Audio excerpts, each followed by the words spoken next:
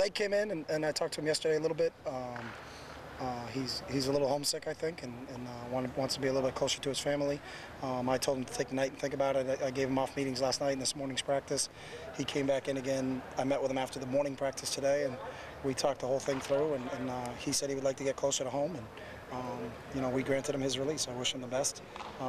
Told him we'll assist him in any manner possible, and he can be released to any school he wants to. So really what he expressed to me is that he wanted to be closer to his nana, which is his grandmother, and he'd like to be closer to home. So.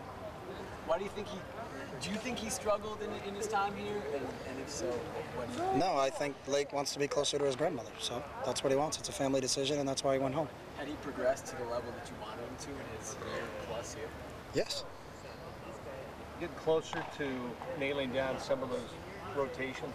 Not talking starters, but just, Nick talks about getting 20, 21 guys on defense. Yeah, we still got about another 3 more days of just rotating the way we are, and then we'll start kind of locking into position. So. Are you disappointed at all that he decided to transfer?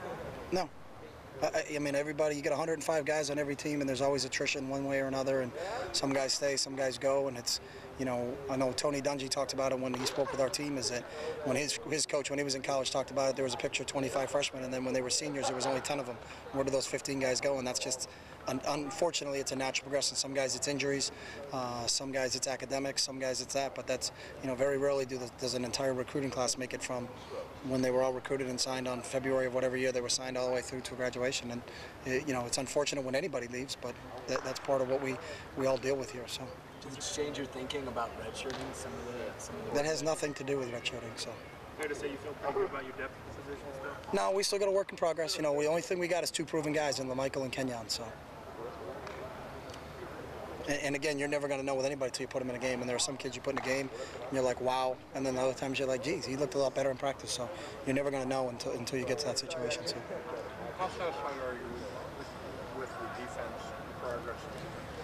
What the biggest thing for those guys in like anything we're looking for is effort, and I really like their effort so far. Today was a good hot day, which was good. It was a good test for them. When we sparred in that second team period where we rotate the offense against them, but they stay on the field for 10 straight plays, which may happen in the game. You're going to get a 10-play drive, and I thought they did a real nice job with it. And we'll come back and flip it, and the offense will stay on for 10, and then the defense will switch on them on Monday in that sparring session. But I'm pleased where they are right now. We got a couple kids with nicks and bumps and bruises, which I don't think are real serious, and most of those guys should all be back on Monday, and we're excited to kind of see as everything fits in here because we're starting to get closer and closer. 2 weeks from today, we're playing a game. So between that and the 3-on-3 drill early and the special teams going live a little bit, particularly physical practice?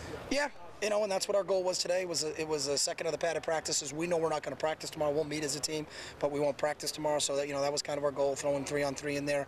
Maz needed to get some green ball, 1-on-1, good work, 1 punt return versus 1 punt, live tackling, and some of those things. And those are things you got to accomplish. And I think you got to be smart with them. You can't go an entire practice because we can't afford to lose anybody to injury. But there's a certain amount of physicality that you have to have in practice. And we'll go in and look at the tape. But I was pleased with what I saw on the field. Now we got to make some corrections, especially technique-wise, and that's the big thing. It's the attention to the details right now is the important thing for us. So. You're halfway through fall camp. Are you happy with how the first 2 weeks have gone?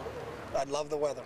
It's been beautiful. So anybody wants a vacation in Oregon, this is the best place to be. So, and I love our kids' effort. So weather and effort, I give them both an A. How about how everything's coming together, skill-wise? It's coming together. It's coming together. It's a work in progress, and I'll be honest with you, in my attitude, I'll never be satisfied. So, and I don't think our players are ever satisfied either. But the one thing we talk about is effort, and I think we're getting that effort, and that's what I'm really happy with. Ranked 3rd by the AP preseason. Care at all about that? Yeah, we're gonna have a party tonight. 9:30. Meet us in the Cavs. Everybody will be here. If the lights are off, it's just a surprise party, so we'll let you in. Okay. So.